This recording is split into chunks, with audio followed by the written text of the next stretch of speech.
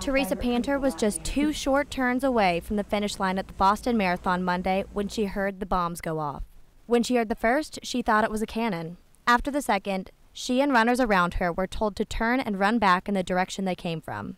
With 56 marathons under her belt, including many Boston marathons, Panter is not a newcomer to the races. But she says that for some reason, this race was unusually difficult. And looking back, she thanks God that it was.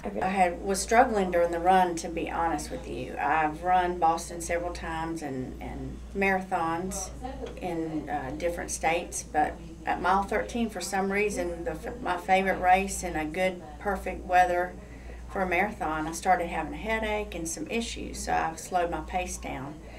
And I look back on that now and I wonder if God would just slow me down because he needed Alan at the finish line. Hundreds of people who have heard her story have reached out in support of Panter and her husband.